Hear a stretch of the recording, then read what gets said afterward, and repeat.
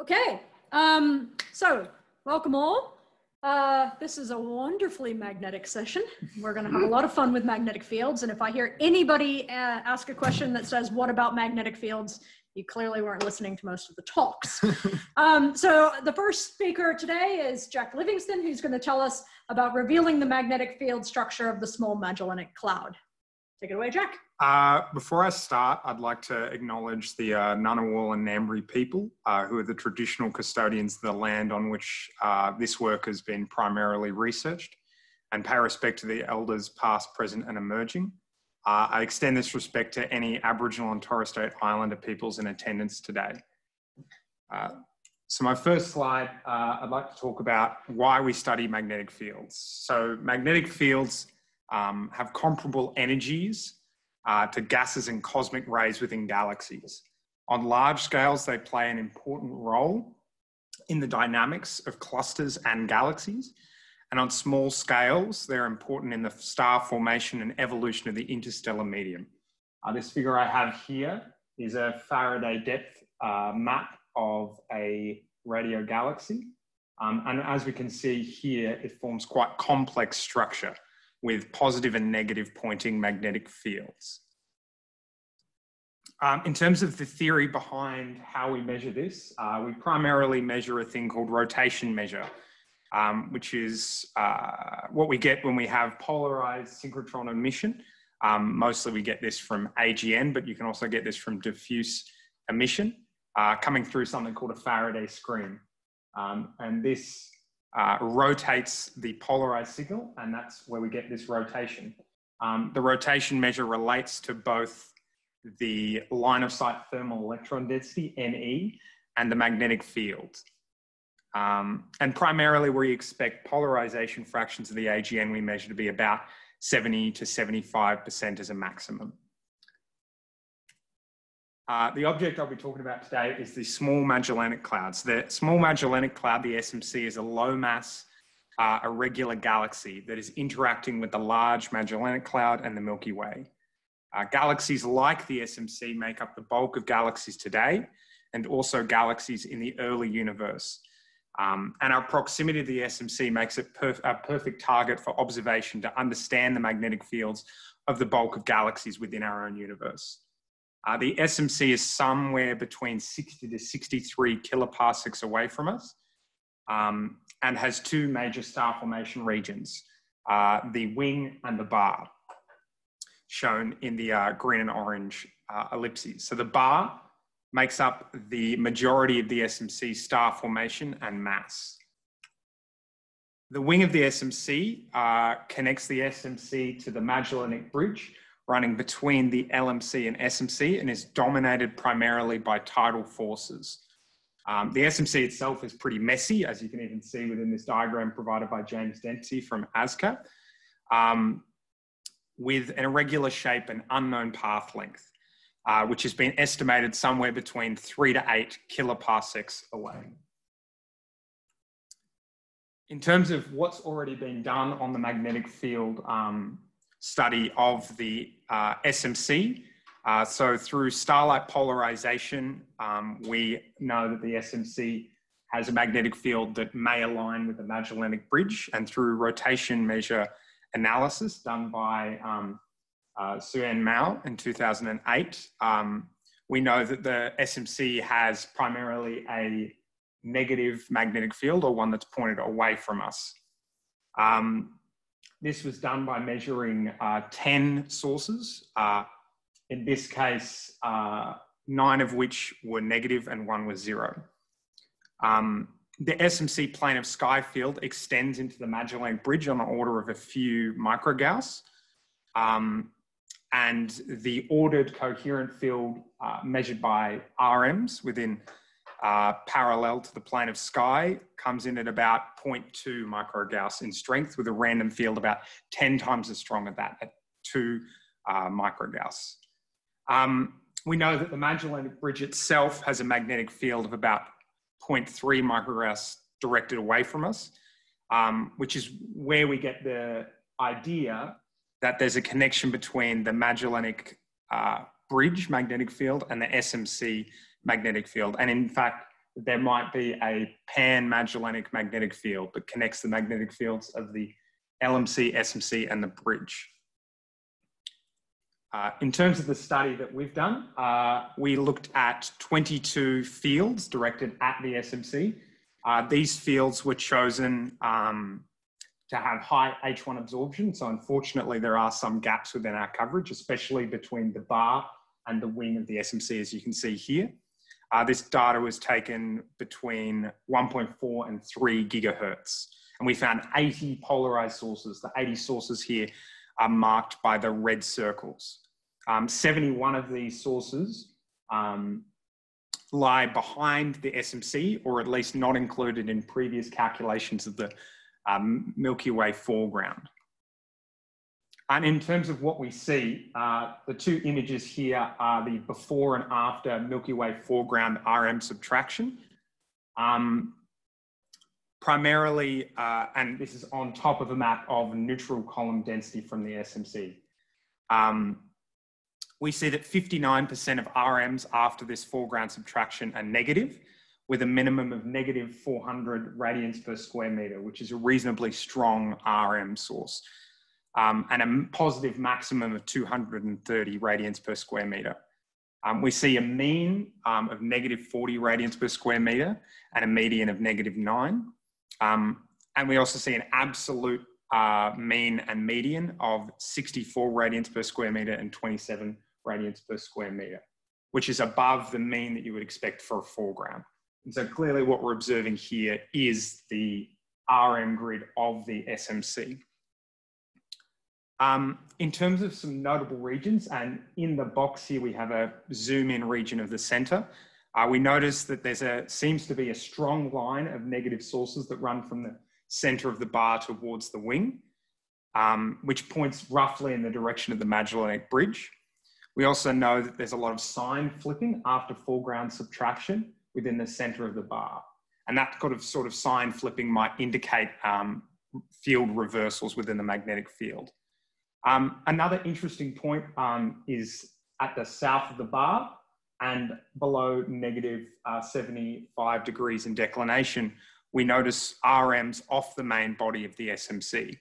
And this is outside of a region of about 2 times 10 to the 20 atoms per centimeter squared, which would mean that we're dealing with RMs measured in regions that have trouble with self-shielding and are unlikely to have huge amounts of electrons. In terms of converting this into magnetic field measurements, we use a method outlined by Jane Kashmir in her recent paper on the Magellanic Bridge, where you use neutral hydrogen and an estimation of the ionization rate. We used an estimation of about 20%, and that's using dispersion measurements to get that. From that and combining those sources with the previous sources that we didn't have in common with Anne's paper in 2008, we again see that negative and positive switching in the center of the bar, as in the printout box. We see 3 interesting regions above the bar. Notice the kind of clusters of positive, and negative. And we also see our strongest magnetic field measurement at the very tip of the wing of the SMC. So this is interesting because we would still expect there to be electrons within this region. And so we don't have a situation where like down at negative 75 declination where we have to estimate the electrons are really low.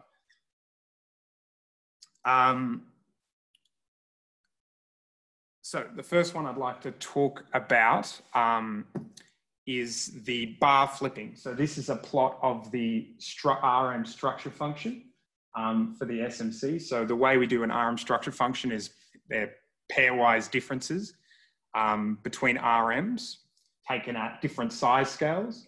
And so we take this from the 5th percentile size scale to the 95th percentile.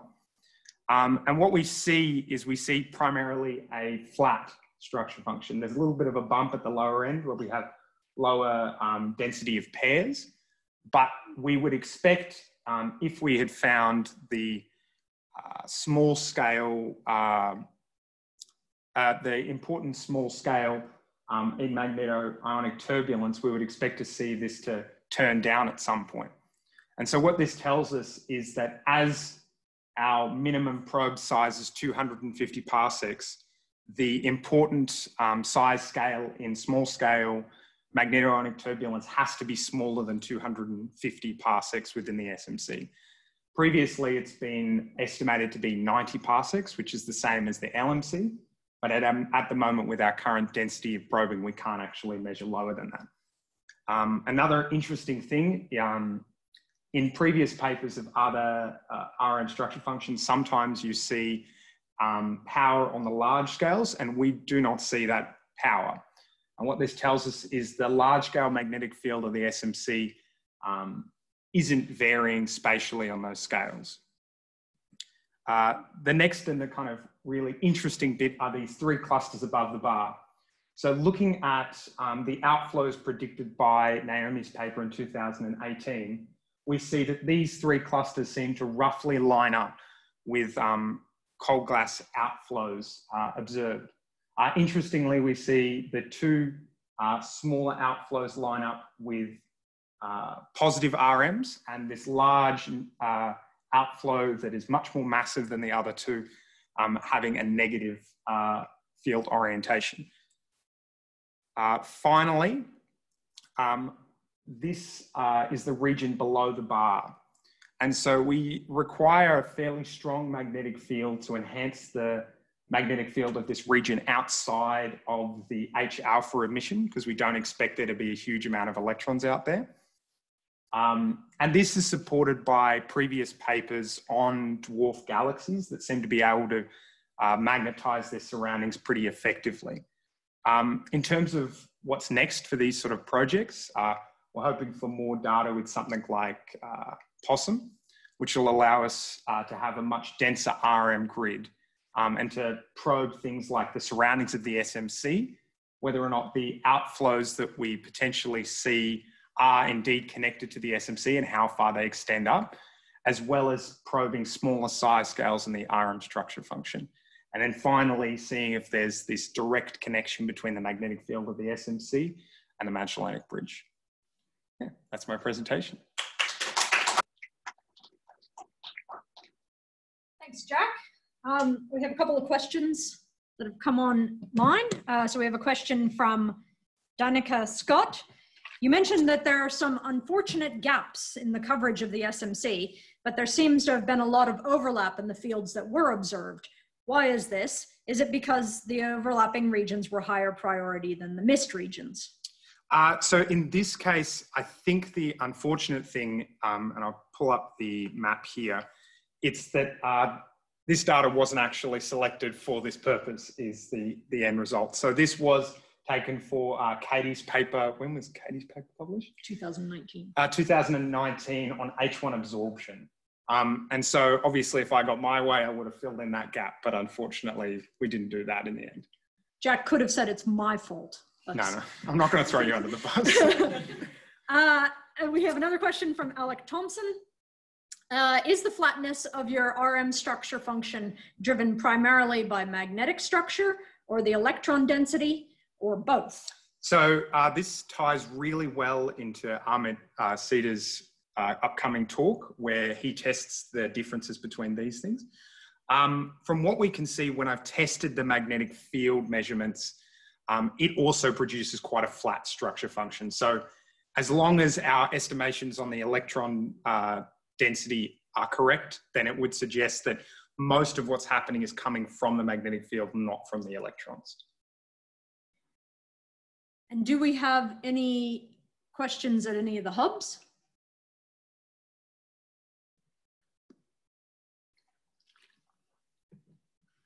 Piyush? Yeah. So I think like towards the beginning of the talk, you mentioned that the random field is 10 times stronger. Mm-hmm. I was just wondering why, like what would be the reason for that? I'll repeat the question just in case it wasn't. Yeah, so the question was why the random field is typically much, much stronger than the ordered field. We do see this in a lot of low mass galaxies. This is pretty common.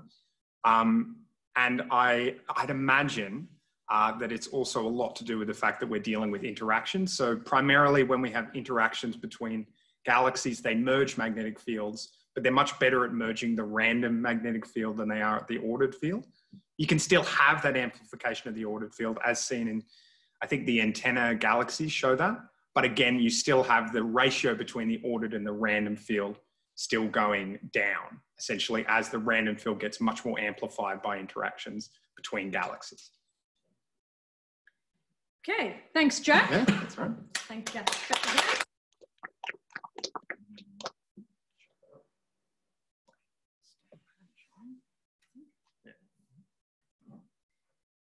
Okay, our next speaker is also from ANU, Lyla Jung, and she's going to be telling us about where is the Faraday rotation towards the Magellanic leading arm. So take it away, Lyla. Yes, can everybody hear me? Yes, we can. Oh, all right, great. Yep, just wanted to check. Hi, my name is Lyla Jung.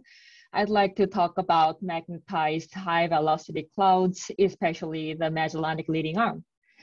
Although we don't really know much about cosmic magnetism, we know that the magnetic fields are everywhere, but often too weak and hard to detect. And Faraday rotation is one of the ways how we observe cosmic magnetic fields. And Jack has already given a nice introduction to the Faraday rotation.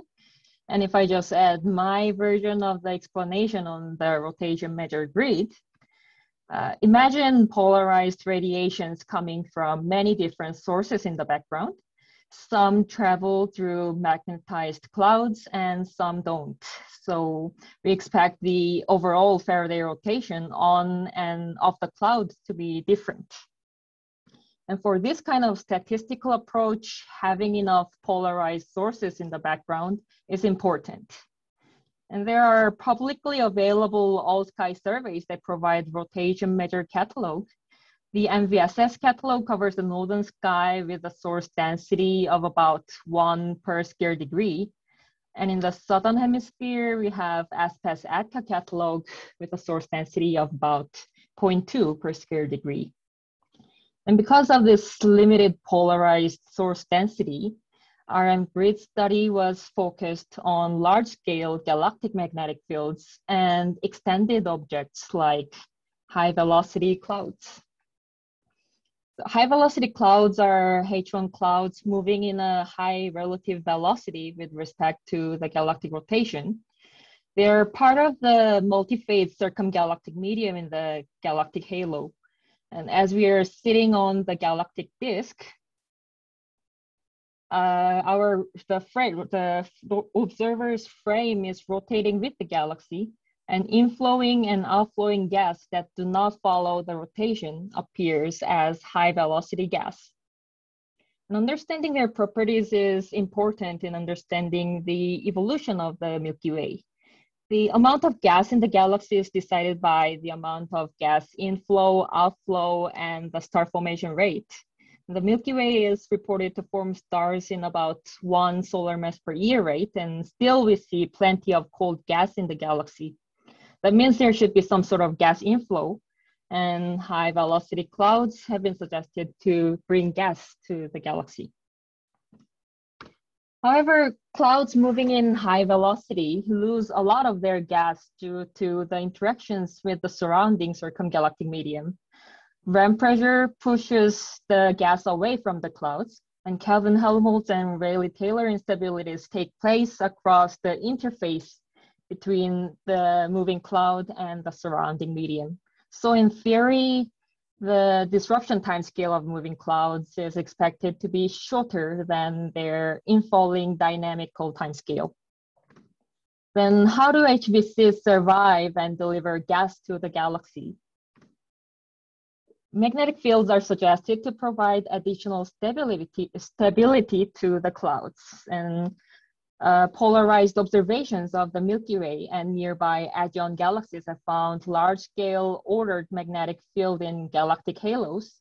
And as a cloud travels through magnetized medium, it sweeps up the magnetic field The field lines drape around the cloud, and this draped configuration can suppress hydrodynamics instabilities and possibly extend the lifetime of the clouds.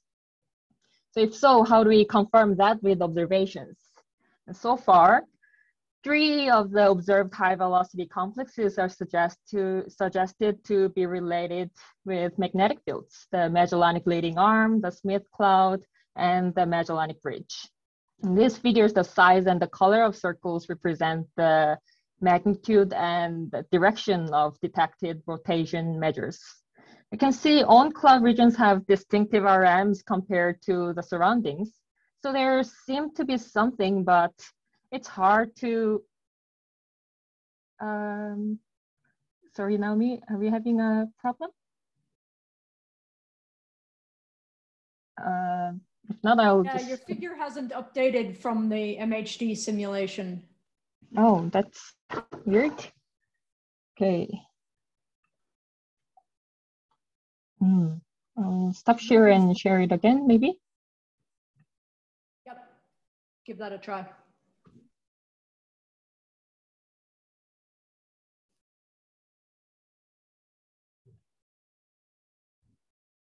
Good. Yeah, so yeah, we found there are 3 observed high velocity complexes: Magellanic Leading Arm, Smith Cloud, and the Magellanic Bridge. And yeah, so I'm showing the rotation measure rotation measure on the clouds here. And yeah, so there seems to be something, but it's hard to tell because of the low RM source density. So to understand the detailed configuration of the magnetic field, we need the denser RM grid from deeper polarization observations. So as one of my PhD projects, we decided to focus on the leading arm. Our goal was to increase the RM source density in the region with follow-up observations using AGM and study the detailed magnetic field structures around the cloud. But it didn't really go as planned, and soon you will see why I am saying this. The resulting RM grid looks like this, with the RM source density twice higher than the previous study. In this figure, the color of the markers is the RM measurements, and the Magellanic Leading Arm is shown as the gray shade. If we focus on the region studied by McClure-Griffiths et al. 2010, the RMs on the cloud is close to 0 and negative elsewhere. And before we move on to any analysis with the RM grid we have, we check the H-alpha emission map to see what the local ionized structures are like in this field. The most prominent structures here are the galactic disk and the gum nebula. But we also notice the structure in the middle that overlaps so closely with the Magellanic Leading Arm. However, there's no way these 2 objects are physically related because they're in such different velocity range. With a bit of literature search, we found that this is the Antalya supernova remnant that is first discovered in 2002, but it has been often overlooked because of its high galactic latitude, large angular size, and weak synchrotron emission. And actually, people were not very sure whether it's really a supernova remnant or not. Anyway, we know that the object is there. So the question is it a Faraday rotator? The RM measured from a point source is a superposition of any Faraday rotation along the line of sight.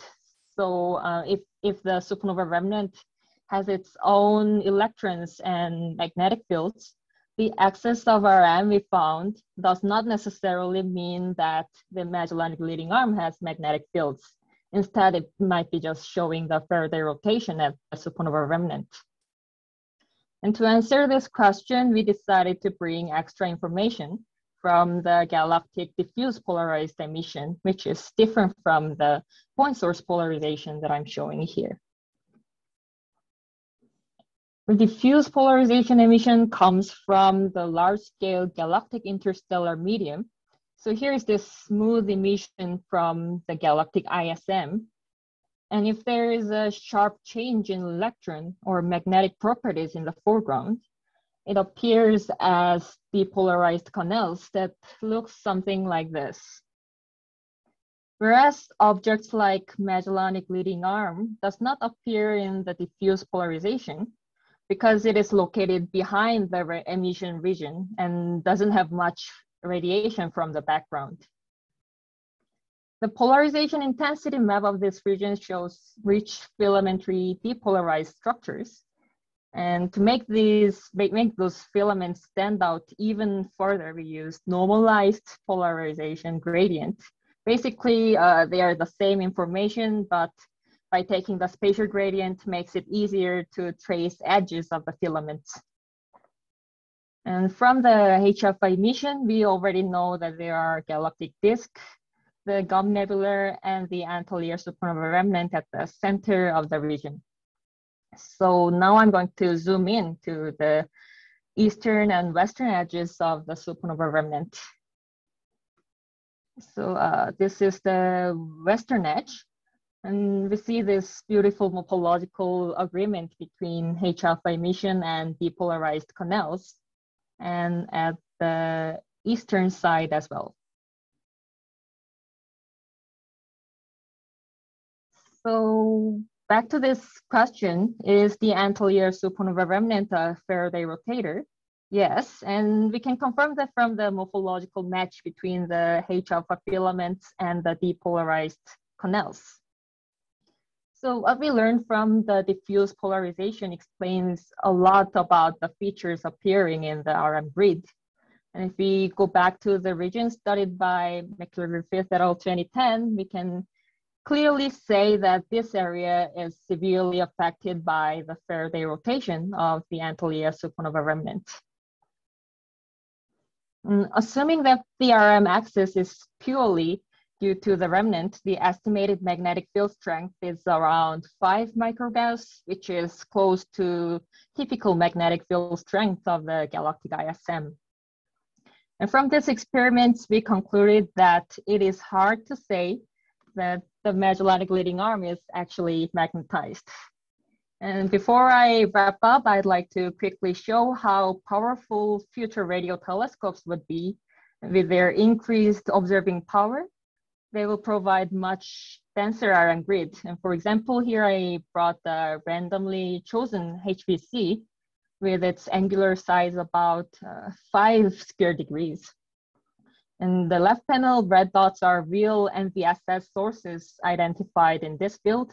And as you can see, there are not many sources on the cloud, so we can't really get any useful information about the cloud. And then the source density increases to say 25 per square degree to the right. Now it looks like we have sufficient statistical power to study this object.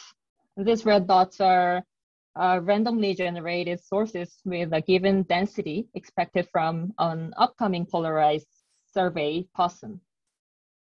So yeah, it's a really exciting time to do this kind of studies, but we should always be careful that there are local Faraday rotators that can significantly affect RM, like the Antalya supernova remnant in my case. So if you're planning on doing some research with the RM grid in the future, I would suggest that checking diffuse polarization map is a handy way to identify local Faraday screens. Yeah, I'll leave it there, and thanks for listening.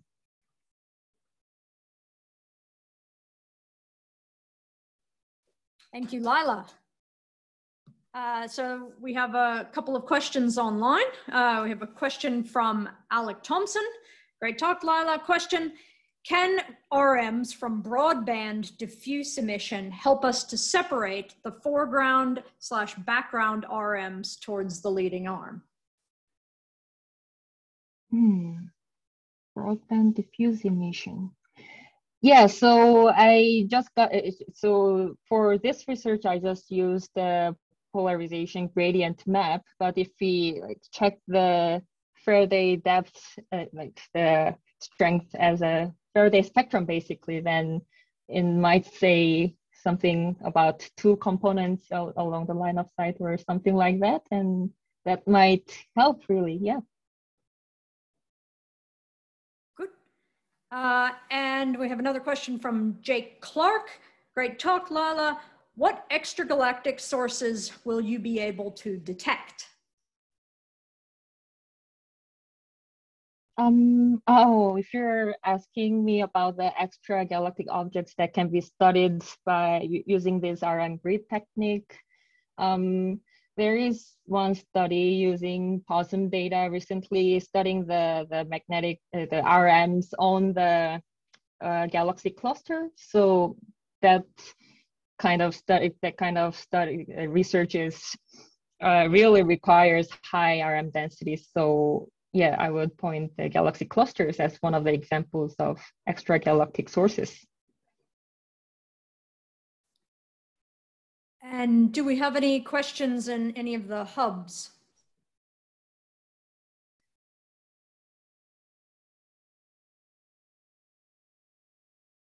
Okay, if not, let's thank Lyla again. Great talk. Thank you. And our next speaker is Alec Thomson, who's been asking questions. Alec, are you at the Perth hub?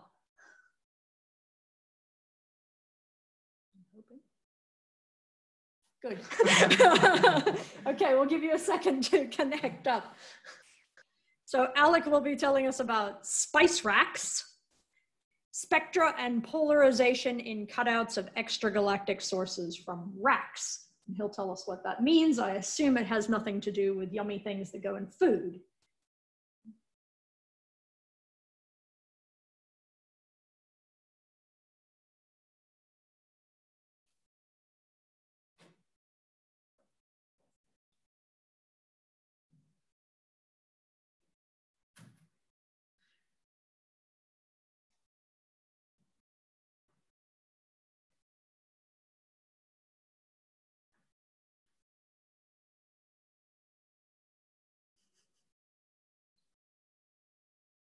You could mime your talk also.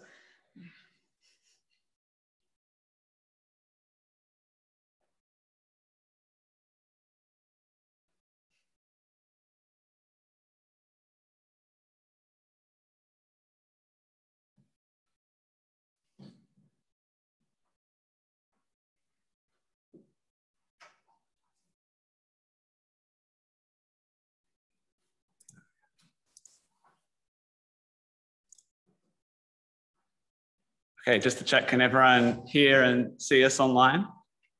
Yes, we can. Okay, great. So, hi everyone. My name's Alec Thomson. I'm a postdoc at CSIRO. Although, funnily enough, it wasn't too long ago that I was in Naomi's research group along with Jack and Lyla. So it's a bit of a reunion this afternoon. And I'm here on behalf of the ASCAP Observatory team, as well as the POSSUM collaboration, to talk about the latest and greatest that's coming up in continuum surveys and full polarization from ASCAP. So I won't belabor the point too much because we've heard great introductions from Jack and Lyla, but I just wanted to reiterate the fact that magnetic fields permeate throughout the entire universe. So no matter which part of the universe you're interested in, magnetic fields will be hanging around there. And as highlighted so far is that observing these magnetic fields can be hard because we don't have a direct tracer. And so there are still a number of unsolved problems that remain in terms of cosmic magnetism, starting from their origin through their evolution through cosmic time to their current day structures in both the Milky Way, nearby galaxies, star-forming galaxies, as well as in things like jets of AGM and clusters, as well as in dense parts of the universe like pulsars. And so we've already heard about how we like to study these magnetic fields, and I'm going to continue the theme of focusing on polarized radio emission to study magnetic fields in the universe. And one method we have is by studying polarized radiation, particularly from synchrotron. The nice thing about synchrotron radiation is that its intrinsic polarization angle corresponds to the angle of the magnetic field in the plane of the sky. So that lets us study the plane of sky structures from synchrotron emitting regions. And we've also heard a lot about Faraday rotation. And so I won't belabor that point much more, other than just to highlight where I stole this picture from a recent paper by Katia Ferrier, which not only addresses a number of kind of mistakes that have cropped up in the literature recently, but also give a really good overview as an introduction to the field. So if you're getting your head tied up in knots between rotation measures and Faraday depths and which way the integral goes, it's a really great paper to review. I will make the point, though, that we should make the point that rotation measure and Faraday depth do mean different things. So our rotation measure gives us this line of sight integrated quantity, and it's really an observational quantity, but it does allow us to get our electron density weighted magnetic field for the magnetic field pointing along the line of sight. The Faraday depth, while similar to the rotation measure, is actually a truly physical quantity and similar to optical depth, and it can actually be defined for every point along our line of sight. Another important thing to note is the way that polarized signals appear when we observe them. And so Faraday rotation goes by a factor of wavelength squared. And so for a simple foreground screen, like Jack was showing before, we get a sine-like oscillation in our Stokes Q and U parameters, so in our linear polarization. So that's a constant turning over of our polarization angle as a function of wavelength squared. However, even in a very simple model, if we get any mixed emission and rotation, we can start to get sink-like depolarization. And things become even more complicated if you have mixed emission and rotation along the line of sight. So the key point here is that to discriminate between these two scenarios, we need observations of many values of wavelength squared. So there's low radio frequencies that give us the most amount of wavelength squared, but conversely, low radio frequencies also tend to be depolarized more. And so really, we're just super greedy for observations of wavelength. We want as many as we possibly can. And Lyla described the experiment that we want to do, and that is the rotation measure grid.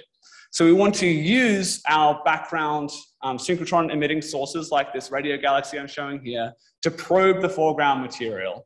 And of course, we can also study the individual sources themselves.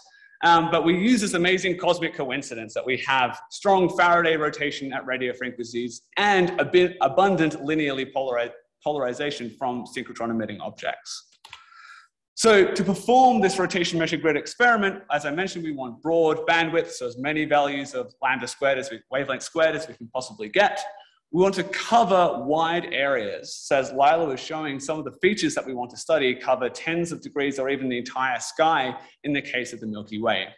We also want to have high sensitivity. So we want to bump up the number of polarized sources we can detect per square degree, and that allows us to study smaller angular scales. So we want to go from just being able to study the Milky Way as a whole and probe down to individual galaxies or clusters. And we also want to have high intrinsic angular resolution for when we want to study the actual individual objects like radio galaxies themselves. And so this is where survey instruments like ASCAP are making an enormous difference. So today I want to talk about the latest and greatest continuum survey that's come out of ASCAP by the name of the Rapid ASCAP Continuum Survey, or RACS, and it's described in a paper from 2020 by Dave McConnell, pictured here. So RACS is an observatory project. So unlike, say, emu, wallaby, or possum, this survey was carried out by the ASCAP Observatory. And it's an all-sky continuum survey, so from covering the South Celestial Pole up to a northern declination of 40 degrees in full polarization. So RACS is constructed from 15 minutes integration, each covering roughly about 30 square degrees for each pointing. And so that means you can survey the entire sky in about 2 weeks. And this is a huge leap over what was previously possible, requiring years to match the equivalent survey. So RACS has been broken down into 3 components, matching each of the 3 bands that we can tune ASCAP into. RACS low, centered on 888 megahertz, has now been processed and published. RACS mid, centered on about 1300 megahertz, has been observed and is currently being processed now by Stefan, who recently joined us at CSIRO, and tests for the high band RACS are now underway. So I want to highlight that images and source lists are now publicly available on CASDA, and you can see the remarkable increase in resolution we have here in the panel, comparing 2 previous surveys, large area surveys being SUMS on the top, NVSS down the bottom. So this is a RAX low image in the middle, and we achieve on average about 15 arc-second resolution and an RMS noise of about 300 microjanskis per beam. And something that's quite new, as of just a couple of weeks ago, RAX low is now available on Aladdin. So if you want to waste a couple of hours like I did, just looking at pretty radio galaxies, I strongly encourage that. Cataloging work has been led by Catherine Hale, who was previously at CSIRO, but now at University of Edinburgh. We selected a common resolution of 25 arc seconds to have uniform across the entire sky. And so that meant we selected about 800 tiles out of the 900 odd or so. Again, with around 300 microjanskis per beam of noise. And so Catherine has catalogued about 2.1 million sources from RAX in total intensity, corresponding to about 2.5 million Gaussian components. And for completeness, Catherine has showed us that we're about 95% complete at 5 millijanskis for point sources, and for all sources, including extended ones, we're complete to about 3 millijanskis. So this brings us into SPICE RAX. So finally I get to tell you all what SPICE RAX actually is. It is spectra and polarization and cutouts of extragalactic sources from RAX, which has the added benefit of being a quadruple nested acronym. So SPICE RAX is the polarization component of RAX. In particular, we're interested in Stokes Q and U to go after our linear polarization.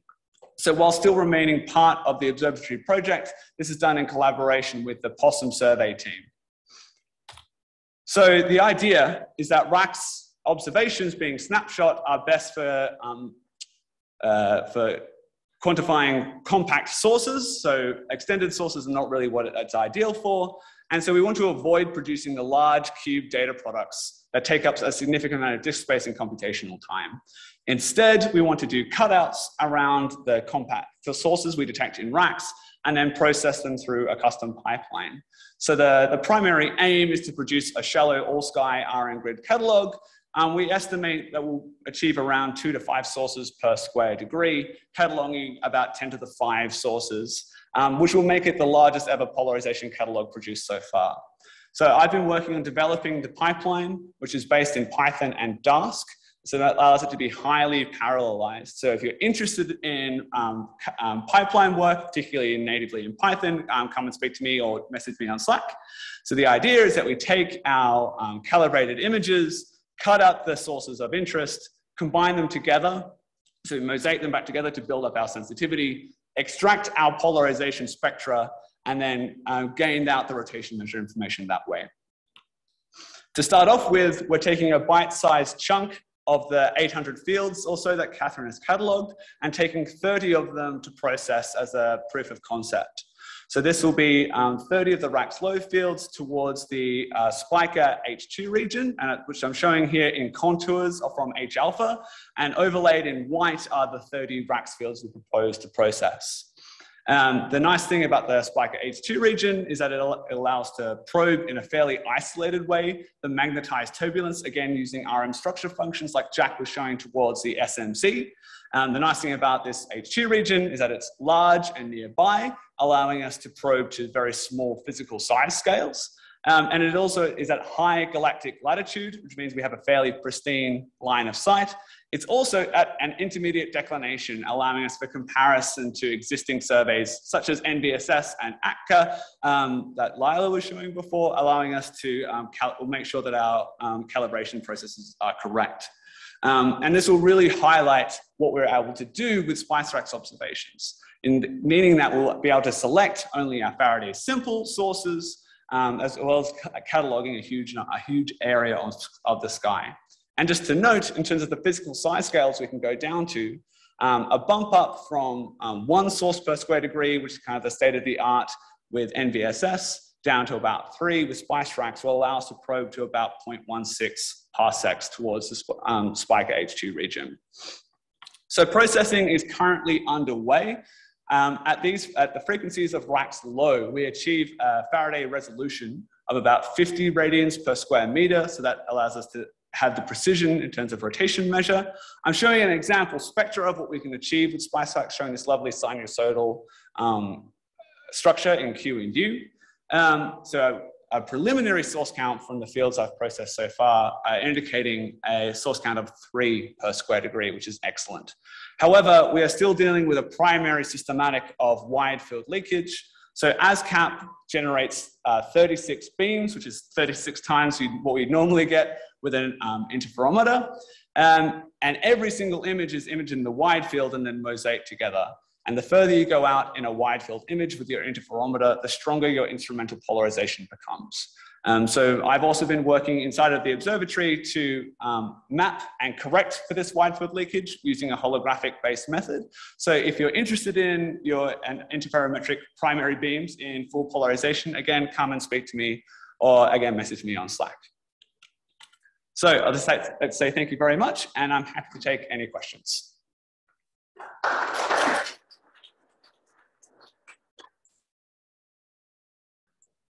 Thanks, Alec. Let me just check for the questions here on Slack.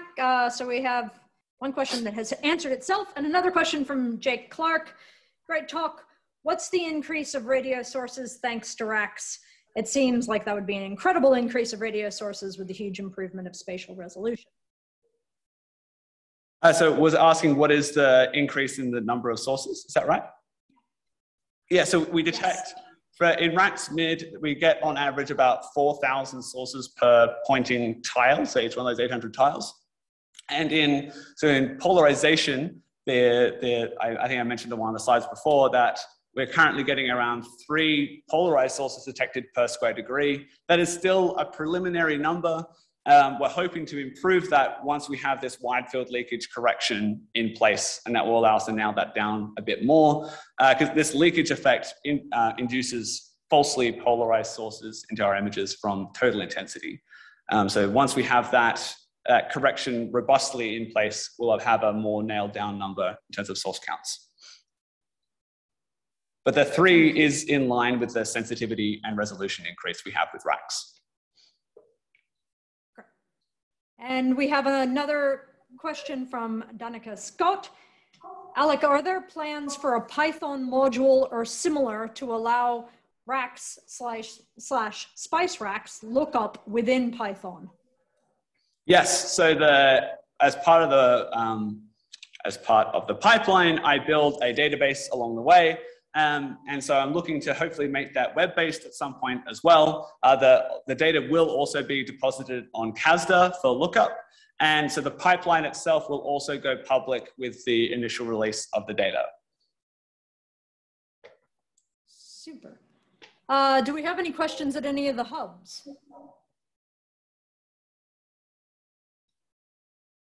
Or any other questions on Zoom? Okay, thank you very much, Alec.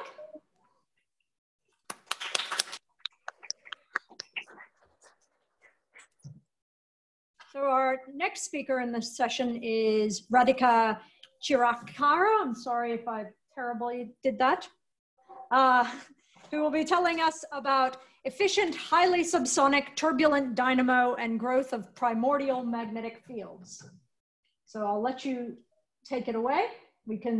We're starting to see your slides. Hi, can you hear me well? Yes, we can. Okay, great.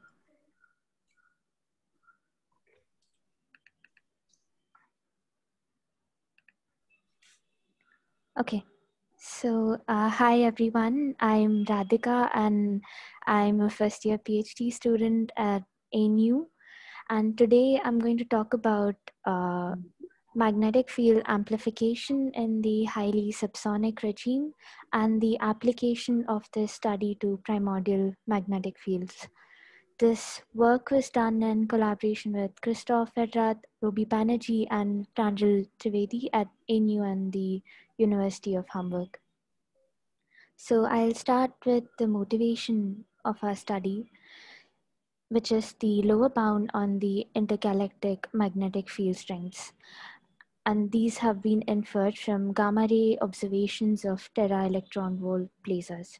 So on the right here is a plot from one of the first studies which have estimated the IGMF constraint from TV observations. And the black hatched lines here are the magnetic field lower bounds that they find from the Fermi observations. And you see that on megaparsec scales, it does not depend much on the scale, the correlation length of the magnetic field itself, but on lower scale, it does. And other parts on this plot show constraints on the magnetic fields from Big Bang nucleosynthesis, Faraday rotation, anisotropies in the cosmic microwave background, and so on. So many studies have looked into the origin of these magnetic fields, and there's been a debate about whether these fields are from astrophysical processes or are they remnants from the early universe.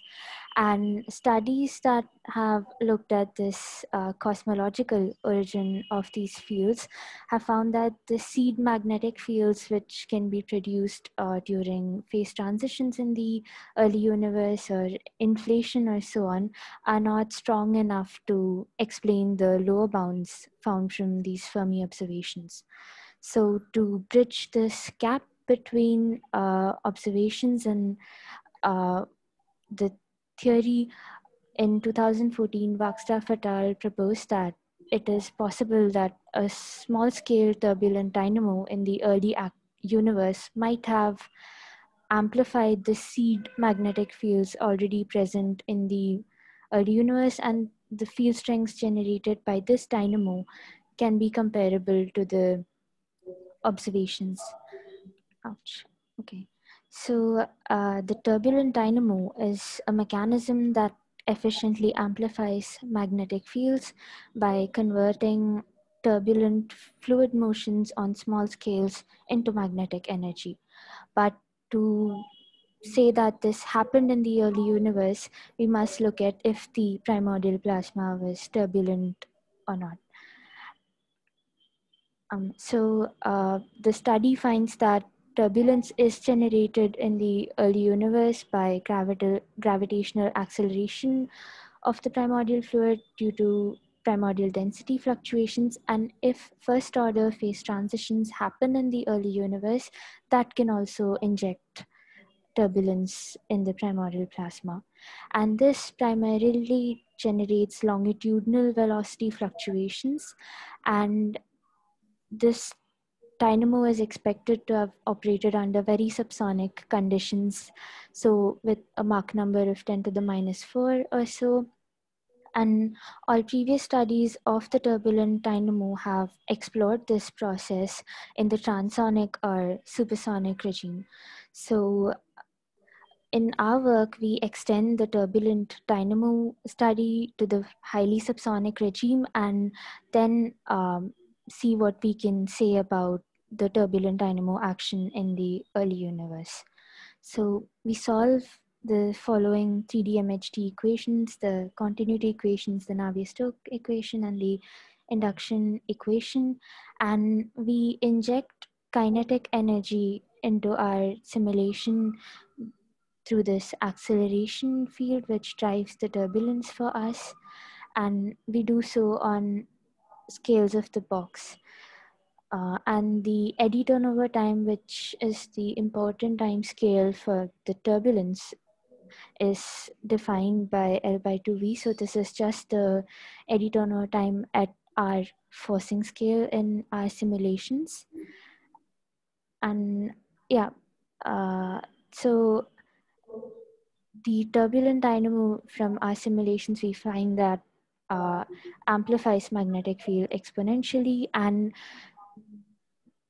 the dynamo amplification depends on two parameters: the solenoidal fraction in the acceleration field and the Mach number of our simulations. So the Mach number is just the velocity fluctuation divided by the sound speed, and the solenoidal fraction is a value between 0 and 1, and 0 means that we are only injecting completely longitudinal velocity fluctuations in our simulations, and zeta 1 is that we are only introducing rotational velocity fluctuations in our simulations.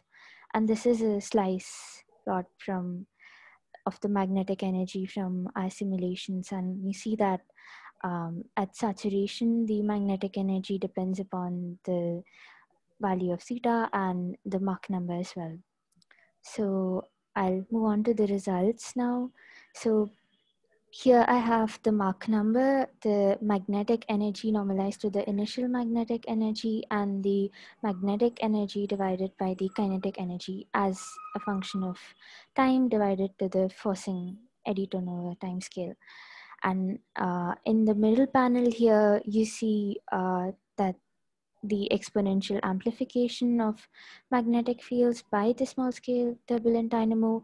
And on the bottom panel, you see that the ratio of the magnetic energy to the kinetic energy follows a similar pattern, and it saturates. And this is what we call the saturation efficiency of the dynamo.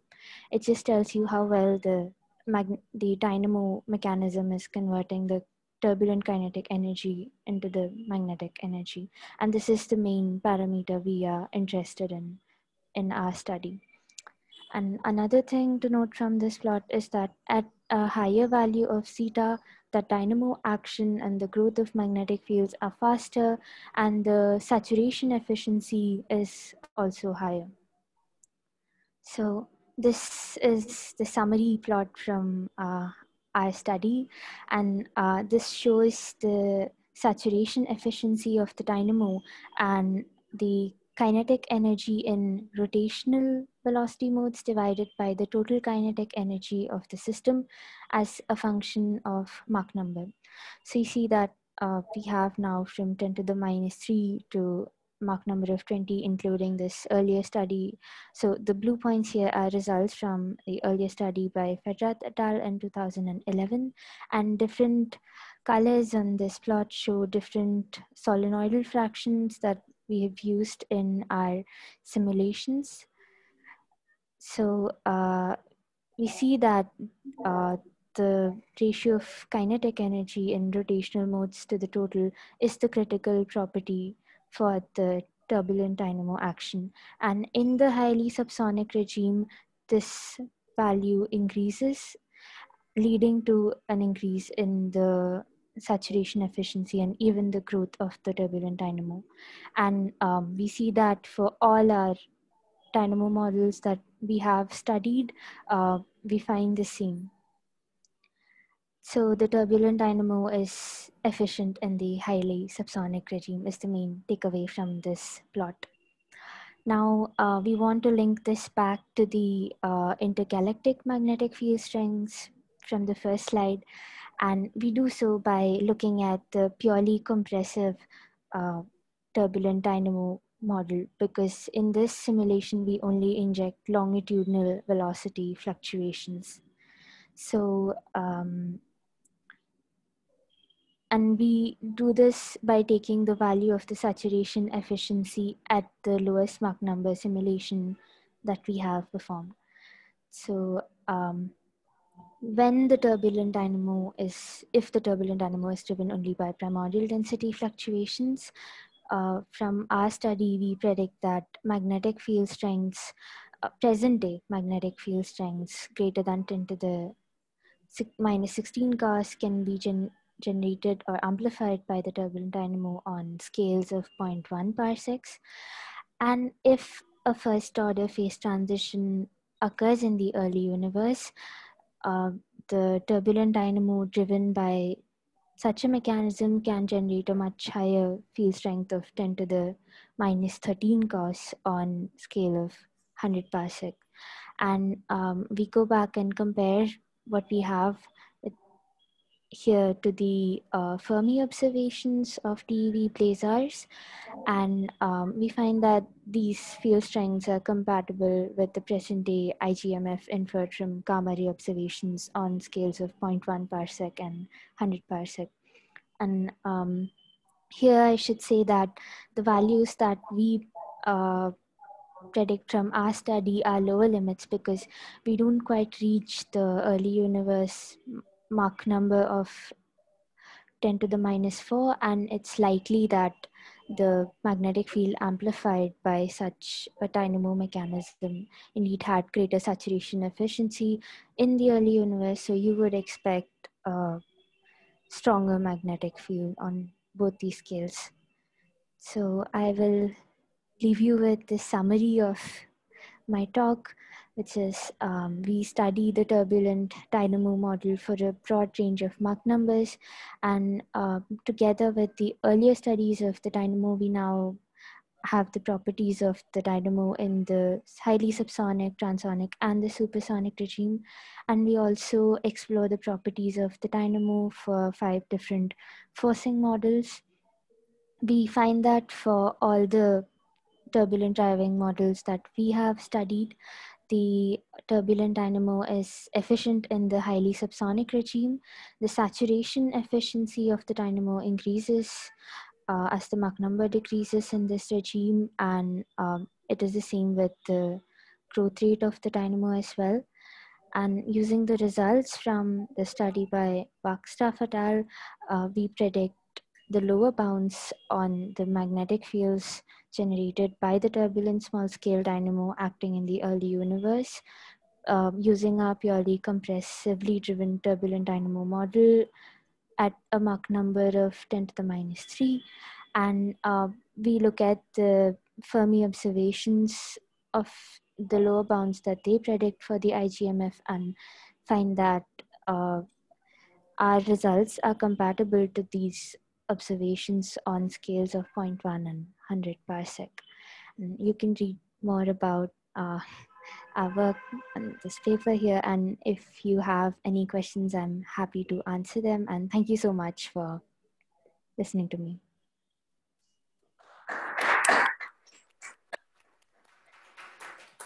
Thank you. Excellent talk. We have a question on Slack from Shyam Manon. Why did earlier simulations not probe the subsonic regime, if that is the expected physical condition of the early universe? Is it a numerical difficulty? Yeah, so it is a numerical difficulty to explore the highly subsonic regime because the time step in these codes are determined by the sound speed, and in the highly subsonic regime, by definition, the sound speeds are much higher than the velocity fluctuation. So yes. Okay, thank you. Do we have any other questions? Yep, Raj. Radhika, I also have another question. Can you hear me clearly? Yeah. Try again. Okay. Yeah. So my question is, you showed the energy ratios, right, of solenoidal to total energy, or there was also magnetic to total energy saturation ratios, and you have some dashed lines there. So are they some functional form? Yeah, they just fit to the eye. So they're just some polynomial I fit, and we know that the saturation efficiencies cannot exceed 1. So we just take the data we have and constrain that. And so it's just a fit to I. Okay. Do we have any questions at any of the other hubs?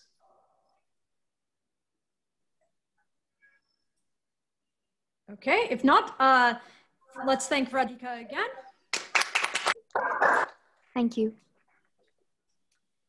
And our next speaker, continuing a certain ANU theme, is Amit Seta, who will be telling us about magnetic filaments in the ISM due to the small scale dynamo.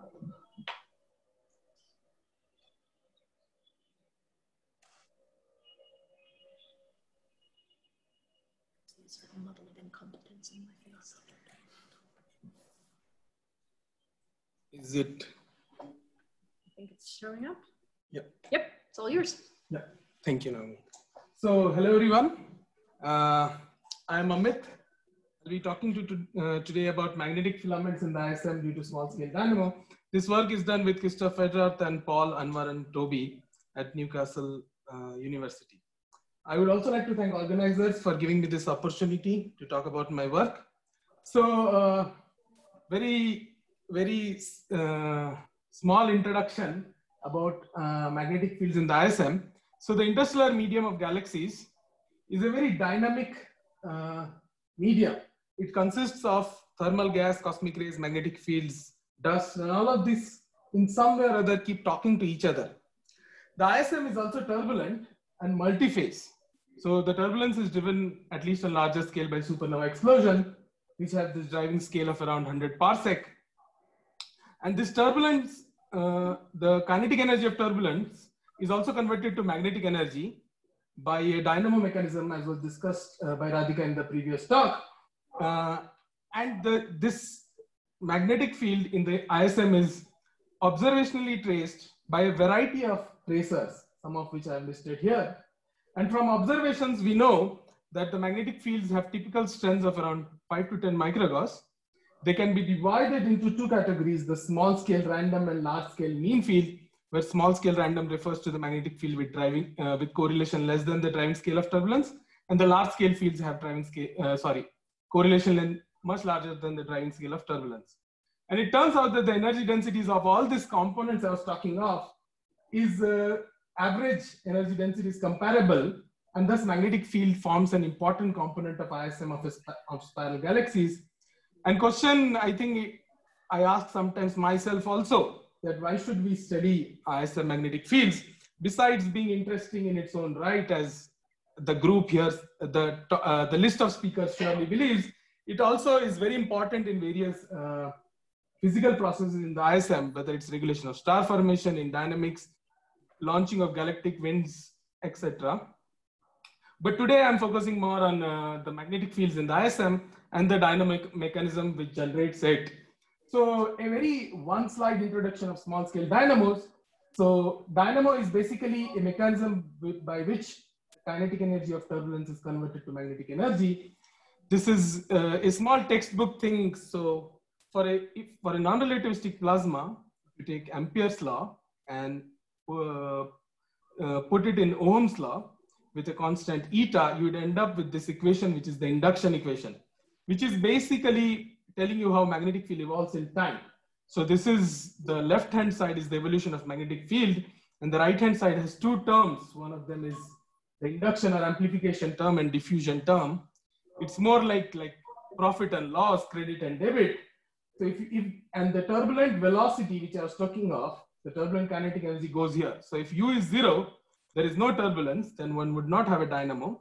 And if eta, which is the resistivity or decay rate, decay parameter, is 0, then you will have pure amplification. And it turns out that as observationally the field is divided into large and small scale, even the dynamo theory is divided into large and small scale. I'm mostly talking of the small scale dynamo here. And the small scale dynamo is due to random stretching of magnetic field lines by turbulent velocity. Physically, it is due to random stretching of field lines by turbulent velocity, and it only works if this parameter magnetic Reynolds number is above some critical value. And it turns out that the small scale field is spatially intermittent and often filamentary. So so the focus of my talk is to understand the filaments formed by small scale dynamo. To show you an image, what I have shown here is a galaxy M51 where the background image in both of them, both of this left and right panels, is from HST. And this drapery pattern you see on top of it is due to FIR polarization on the left-hand side and due to radio polarization on the right-hand side. So when I was talking about large-scale field, basically I meant this large-scale field, which is shown here, which goes along with the spiral of the galaxy. And the small-scale dynamo is happening at a much smaller scale. And you see the properties of this drapery pattern in the FIR polarization is very different from radio polarization, at least at smaller scales. So FIR, which probes more of a cold, dense medium than radio, which probably probes more of hot, diffuse medium, says that in both places, the magnetic field structure is different in the dense and hot phase. This is like an observational proof of the fact that as you change the phase of the medium, you will have slightly different magnetic fields. Even on this scale, if you go even further, the difference, of course, amplifies a bit more.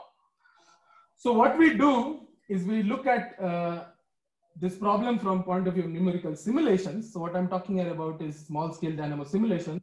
Basically, we solve for an isothermal gas, we solve continuity, induction, and Navier-Stokes equation for a bunch of parameters characterizing the viscosity, resistivity, and the compressibility of the flow. So Reynolds, magnetic Reynolds number and Mach number. And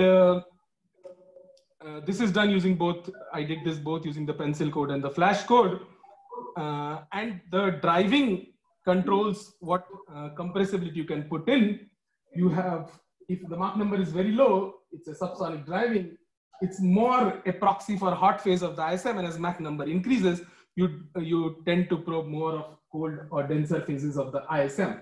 So there are a lot of equations here, but basically what we are trying to do in a periodic three-dimensional numerical box, we are driving turbulence with some very weak seed field and look how this field evolves. So this is the plot of evolution for all four Mach numbers, 0.1, 2, 5, and 10. We start with a very low magnetic field. This is magnetic field ratio of magnetic field to kinetic energy. And then you see an exponential amplification of these magnetic fields. This happens for all the Mach numbers, of course, at a different rate. Eventually, the magnetic field becomes strong enough to react back on the flow, and that saturates the dynamo. So you can only grow so much using this dynamo mechanism. But the take-home message here is that dynamo is active in all Mach numbers. So though it is less efficient at higher Mach numbers, so probably one should expect the small scale dynamo to be active in all the phases, and it will be less efficient in the colder, denser phase. And if you visually see at fields, I am showing it at 2 Mach numbers here for some different time snapshot. You always see this filamentary structure. Usually the magnetic fields generated by small scale dynamo are filament, even for very low Mach numbers, 0.1. And if you look at this, if you look at much higher magnetic energy, this is normalized to the box, at much higher magnetic energy, then also you see this filamentary structures. It are like snakes in my numerical box. And the question is, what is the size and shape of these magnetic structures? The motivation for doing this is to properly compare the structures you see here with the structures you see in observation or in other simulations. To show this, in this slide, I'm showing variety of filaments or snakes. Whether it on the left-hand side, you have all the simulations. These are different kinds of simulations. This is with cosmic rays. These are star-forming simulations. These are MHD turbulence simulations. These are some very old simulations where also they saw filamentary structures. So there are a lot of filaments seen in simulations, and this side is observations. So there are various, again, observation with Herschel, radio observation, rotation measure observations, as was discussed in some of the previous talks, Planck data. You see snakes everywhere. Some of the people like here have snakes in observations and theory both. So these are like, this is nothing, this filamentary structure is very generic and seen in various simulation observation, and it's important to characterize it. So the thing we use is the technique of Minkowski functional, which was the technique used by cosmologists to characterize the large scale structure of the universe. And the basic idea is, using this technique, you get length, width, and thickness of the structures. So suppose if you have a sphere, the length, width, and thickness will roughly be equal to the radius. And if you have a pancake, it differs. One can construct quantities like planarity and filamentarity from these numbers, which are non-dimensional numbers to characterize the shape of the structure. So for example, a sphere would have very low planarity and filamentarity. A pancake would have a very high planarity but low filamentarity. And if you have a filament, that will have very high filamentarity but low planarity. So this is just a technique to characterize the shape of the structure. When we apply it to our small scale dynamo simulation at Mach number 0.1, we find that the length is independent of the resistivity. This has some important consequences for dynamo theory. And width and thickness goes as Rm to the power minus half. However, we'll always see that the F, the filamentarity, is much greater than planarity. So we do confirm that visually what we see as filaments are really filaments. And all of these structures increase in size as magnetic field becomes stronger. And as Rm increases, both planarity and filamentarity tends to it looks like it tends to a constant value. So basically, to sum up, I have talked that small scale dynamo is active at all Mach numbers. So one should expect it in all the phases of the ISM. The small scale dynamo generated magnetic fields are filamentary at all Mach numbers. And we studied the morphology of these magnetic structures at a low Mach number now, and have shown that it is really 8 times more filamentary than its planar. And the basic idea of this work is to try and compare now this with observations, as I was showing you in one of the slides, and other simulation to constrain some of the physical parameters of interest. Whatever I've talked here is mostly in the bold reference, but I've also taken some plots and ideas from other references. Happy to chat about it over email or questions now. Thank you. Thanks a lot.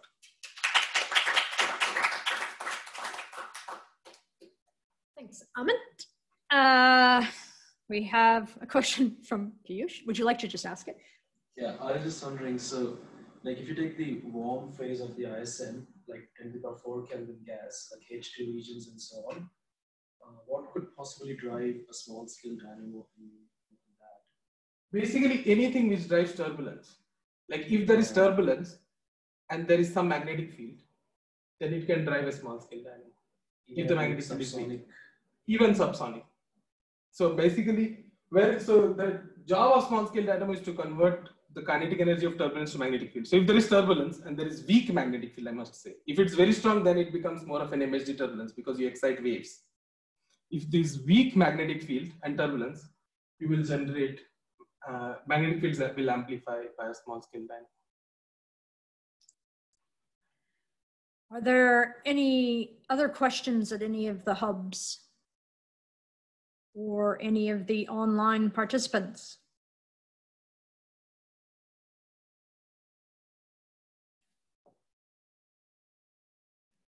Okay, thank you very much. Crystal clear.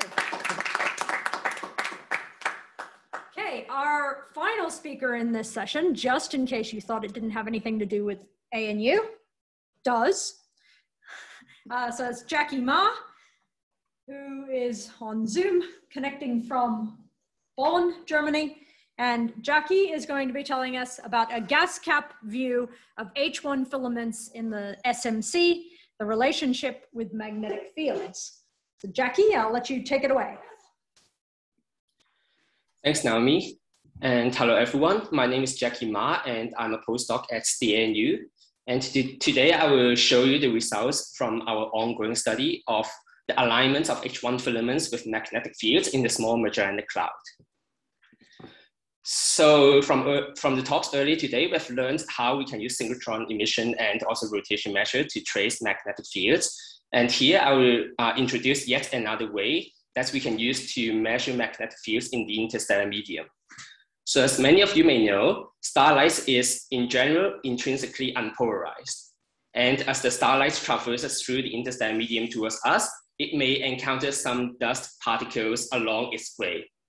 And very often, these dust particles are not spherically symmetric, but rather have an elongated morphology, which causes them to align their short axis with the magnetic field direction due to the radiative torque alignment mechanism. And the result of this alignment is that these dust grains will have a stronger extinction effect to the starlight that's oscillating orthogonal to the magnetic field direction. And this induces a linear polarization signal that we can observe from the starlights that is along the magnetic field orientation. So in summary, we can just observe the linear polarization angle of these starlights and it will tell us about the magnetic field direction in the intervening interstellar medium. And this effect has been combined with Galva H1 data by Susan Clark and co-authors to study nearby H1 filaments in the Milky Way. And what they have found is that these H1 filaments are aligned with magnetic fields traced by starlight polarization. This could imply that magnetic fields is playing an important role in the formation of these H1 structures. Furthermore, they have found that this degree of alignment is dependent on the physical resolution of the observations, since by repeating their analysis on the lower resolution gas H1 data, they have found that the alignment of the filaments with the magnetic field is much less obvious. The question we have then is, can we see a similar relationship of H1 filaments with magnetic fields in other galaxies than our own? For our case, we have decided to focus on the Small Magellanic Cloud, or the SMC. This is mainly because of its proximity to us, which will give us a reasonable physical resolution to study these H1 filaments. And indeed, from the new gas cap H1 image, as I showed here, we can see that the SMC exhibits a vast network of H1 filaments across the entire galaxy. And also there's already a recently published starlight procession catalog of the SMC, which of course is very useful for our study. And finally, of course, we also want to see if the relationship of H1 filaments with magnetic field in the Milky Way still holds in a galaxy with a very different astrophysical conditions, including metallicity, star formation rate, and also one that is experiencing a significant tidal force. We have used new H1 data from the gas cap survey, which is taken using the Australian Square Kilometre Array Pathfinder.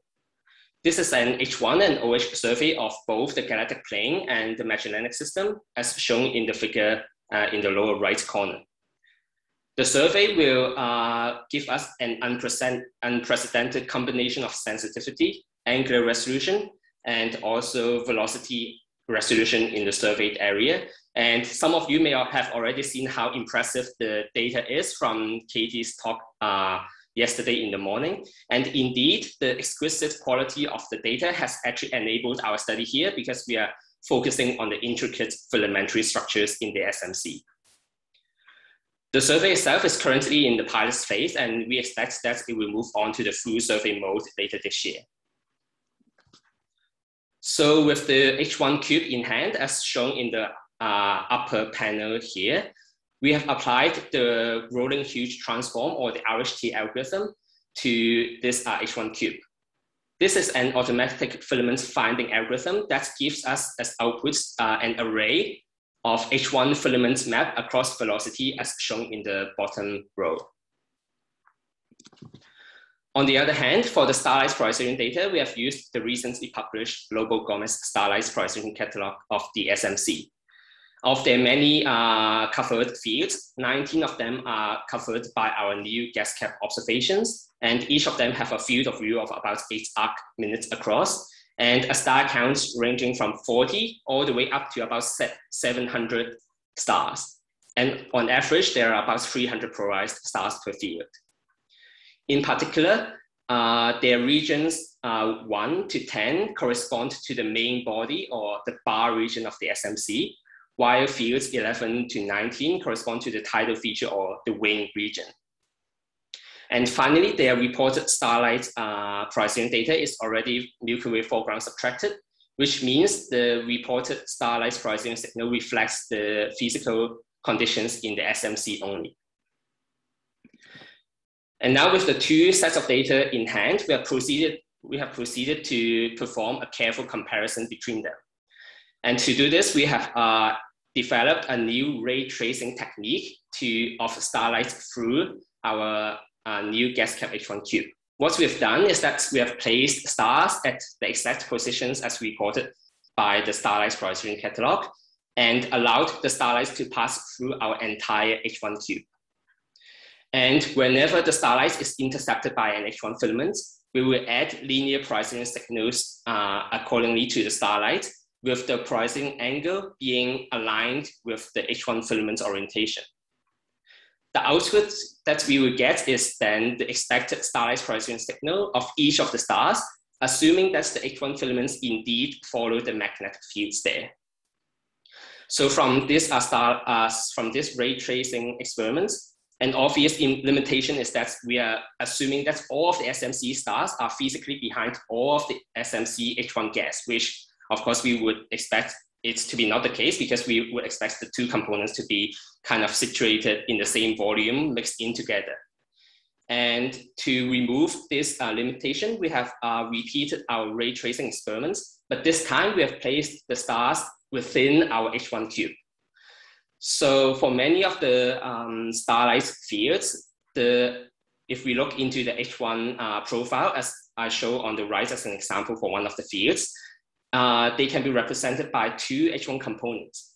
So what we have done is then we have placed the stars between the two components instead, and passed the starlights through each of these H1 components individually. So here I'm showing the illustration of passing the starlights through the lower velocity components towards our telescope.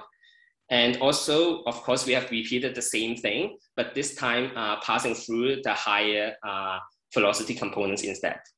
So for the first case, when we pass the starlights through the lower velocity components, we are implying that the lower velocity H1 components is physically closer to us than the higher velocity components, and also vice versa.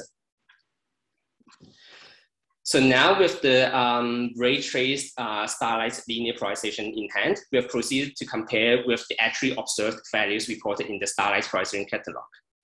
What we have done is to compute the average starlight polarization angle for each of the fields for the 3 ray tracing cases, and calculated the angle difference between the ray traced and the actual starlights. And the angle differences are listed in these 2 extensive tables here, but please don't be intimidated, because I've highlighted the cases where the 2 are matching within 20 degrees as the green cells.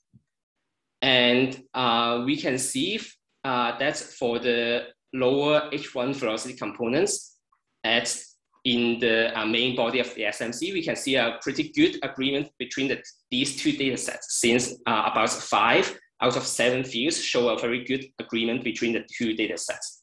This would imply that the lower velocity components of the SMC in the main body, the H1 filament is indeed following the magnetic fields there. We have further quantified these alignments by performing a KS test, with the null hypothesis being that the angle difference is following a uniform distribution from 0 to 90 degrees, while the alternative hypothesis is that the angle difference is skewed towards 0, meaning there's an alignment between them. The resulting p-value of about 0.025 show that the alignments that we see is indeed statistically significant. To summarize, we have used the new gas cap H1 data to study the potential alignments of H1 filaments with magnetic fields in the small Magellanic Cloud. We have found agreements in the main body of the SMC for the low velocity components. And this could, actually, this is a pretty surprising result, because as I've said before, the agreements we see in the Milky Way is dependent on the physical resolution. And from our new gas cap data, the physical resolution is even poorer than the case of using the gas H1 data, but we still see an alignment there. This would imply that magnetic field is important in the shaping of these H1 structures there. And also it would tell us that the lower velocity H1 components is physically closer to us than the higher velocity components. Finally, we do not see a clear agreement in the tidal interaction or the wing region, which could suggest that the H1 structures there are dominated by tidal forces. Thank you for listening, and I'm happy to take any questions or comments.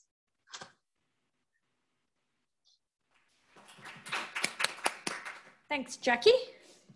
We have, first off, one question on Slack from Alec Thomson. Really cool work, Jackie. Can Gaia parallaxes help to constrain the 3D distribution of the stars? That's a very good question. Yeah, if we can get the the actual physical distance to each of the stars from, let's say, Gaia data, it would definitely be very valuable. But unfortunately, I think the SMC is too far to give any distance estimates from Gaia parallax measurements.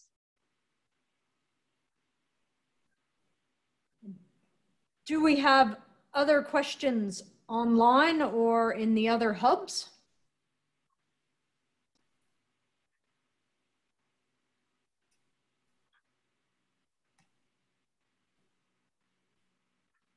I don't think so, but we have another question on Slack from Brent Groves.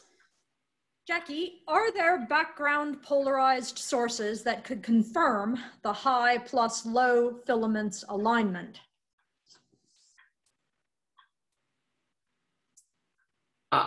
Do you mean optical background sources to SMC or the radial, because I think in optical, I have to say I'm not familiar with the optical properties of, let's say, AGNs, but I would assume they are often intrinsically linearly polarized. And if for such cases, we may not be able to use the polarization of these objects to trace the magnetic fields in the SMC. While for radial, I think if we use the rotation measurements, we are measuring the line of sight magnetic fields while we are studying the magnetic fields in the plane of the sky here. Okay, and we have another question from Sonia Pankov, sorry for mispronouncing. Do you plan to perform a similar analysis of the LMC?